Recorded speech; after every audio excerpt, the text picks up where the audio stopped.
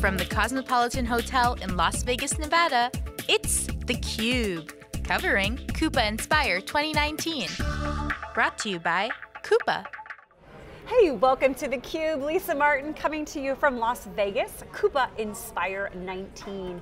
I'm excited to be welcoming to theCUBE for the first time Ravi Thakur, SVP of Business Acceleration from Coupa. Ravi, welcome to theCUBE. Thank you, Lisa, appreciate it. So day one, everybody had started the day off. The general session was lots of information from Rob. We heard from Malcolm Gladwell, one of my favorite storytellers. Yeah. If I could master telling a story the way he does, that would be awesome. Yeah. But we've also heard from some customers today. We had Lululemon on, Staples, KPMG, Deloitte. People are excited about the innovations and how Coupa is really helping to transform the CPO, the CFO, and help these guys and gals become much more strategic. Right.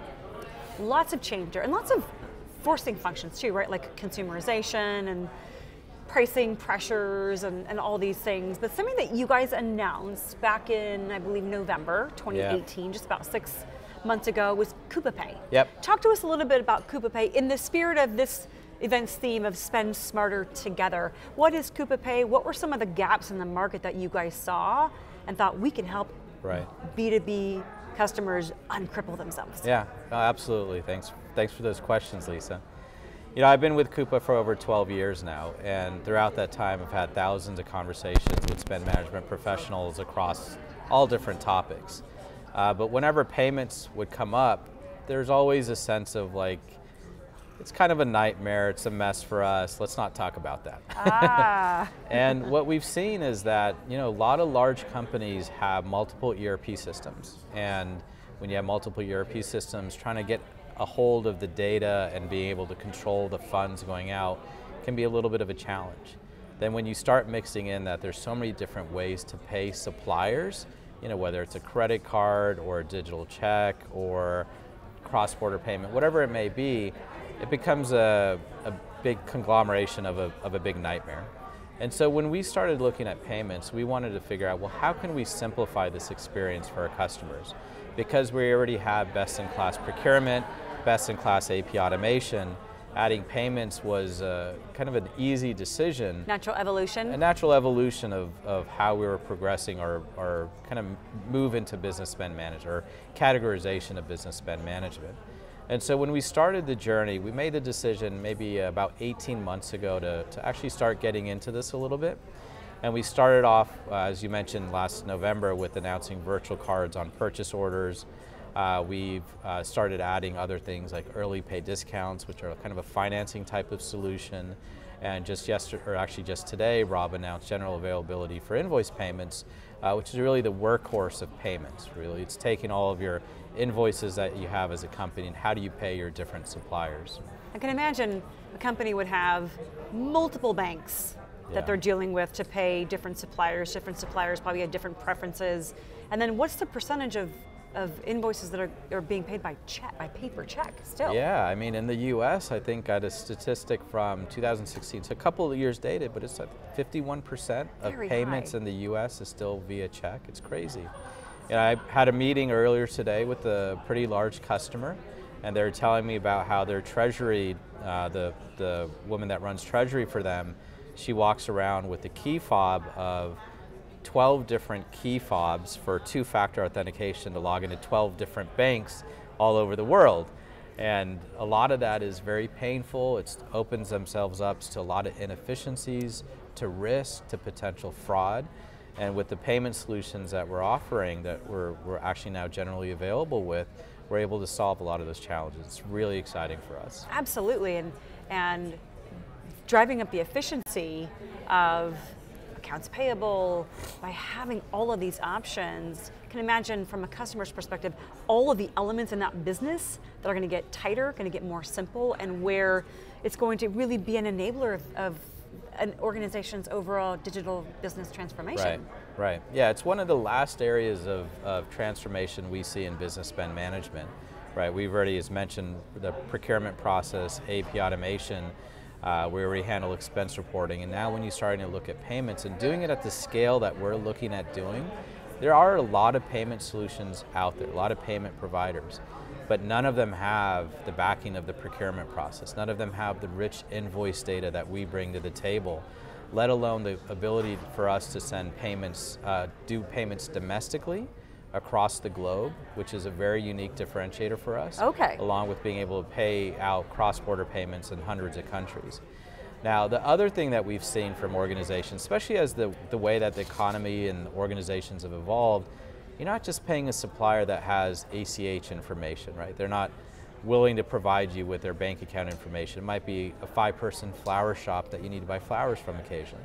It may be temp labor that you have hired for certain projects, or contingent workforce for certain projects, or maybe even paying back your employees through expense reports. And so as we've architected our payment solutions, we've looked at all of these together and figured out what are the different optimal ways to do that. As a matter of fact, we're announcing a partnership with PayPal.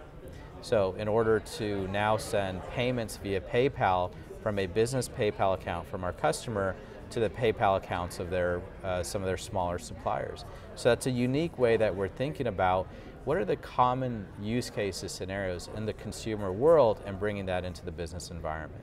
Yeah, that consumerization effect is so interesting, because we're all consumers every day, whether we're shopping for some beachwear for a backyard barbecue or something on Amazon, or whatever happens to be. We have this expectation, culturally we're trained, we can find anything. Yeah. We can get anything, we can see all the suppliers and the different prices and select, read all these reviews.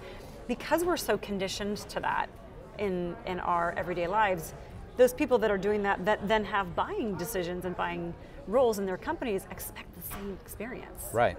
And Absolutely. you guys are listening to your customers and enabling that, which is huge, hugely impactful to every industry, right? Manufacturing, retail, healthcare, you name it. Yeah. Yeah, any business that has employees, which is every business in the world. It's a great point, right? I mean, just the consumeration of all of these different aspects of business, and that's where, when we started Coupa, and as we've continued to grow throughout our expansion, it's just really listening to our customers, listening to the vibrant community that we've created. I met a lot of meetings today.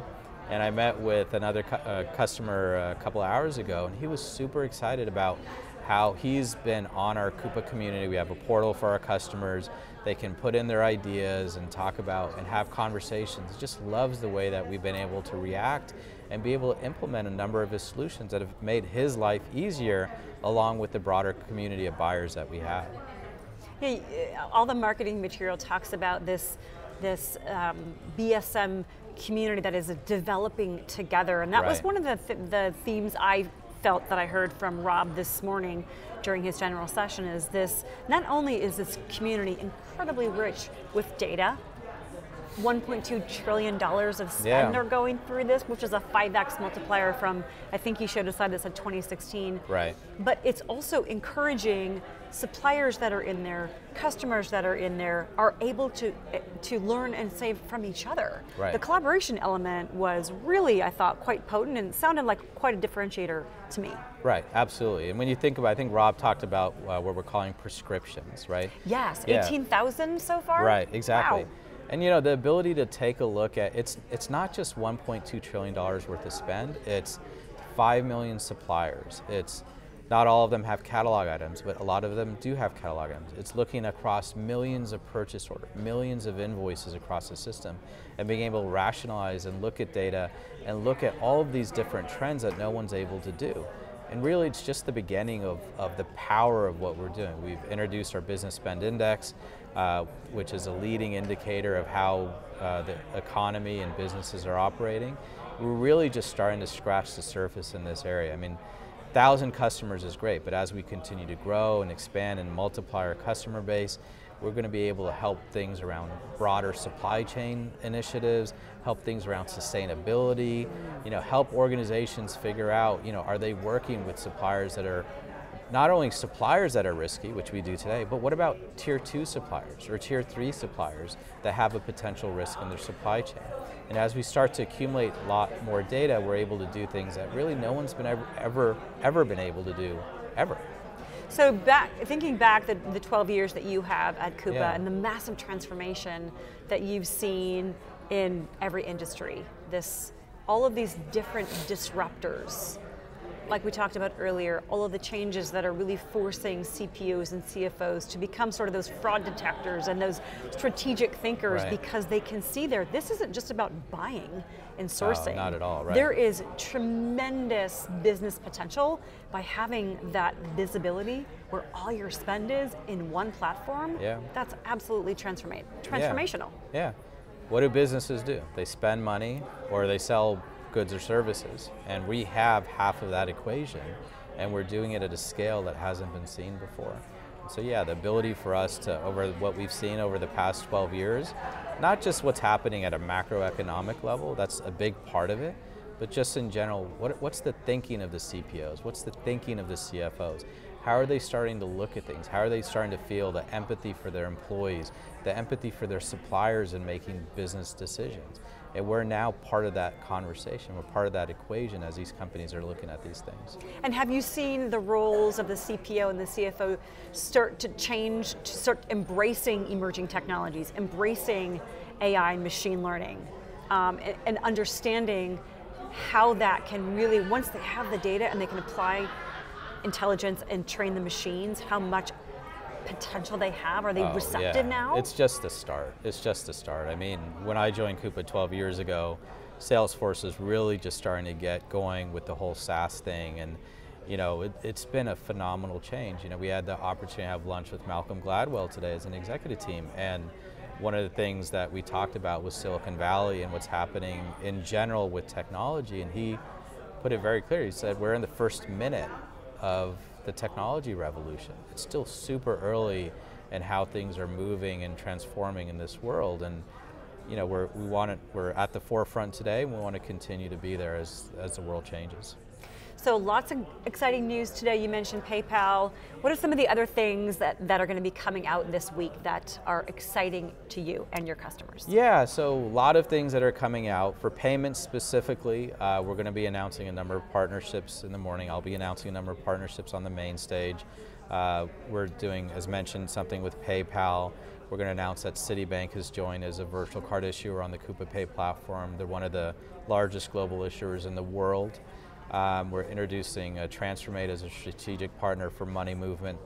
And kind of one of the more unique things is, when you think about payments and when you think about our community of buyers and suppliers, it's buyers and it's suppliers.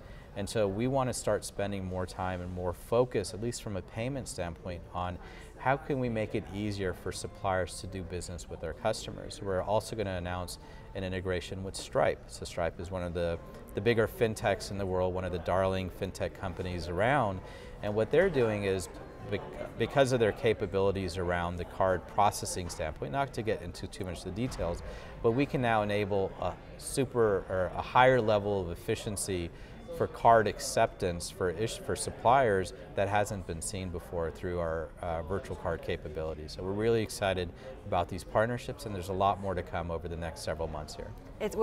To borrow this from Malcolm Gladwell, the fact that he thinks we're in the first minute of this technology revolution is like, shocking. But all I've heard all day today is customer centricity, supplier centricity. Yeah. Ravi, thank you so much for stopping by theCUBE and giving us some of your time on this very exciting day. I know day 2 will be probably as action-packed tomorrow, but we appreciate your time. Thank you very much. My pleasure. Appreciate it. For Ravi Thakur, I'm Lisa Martin. You're watching theCUBE from Coupa Inspire 19. Thanks for watching. Thank you.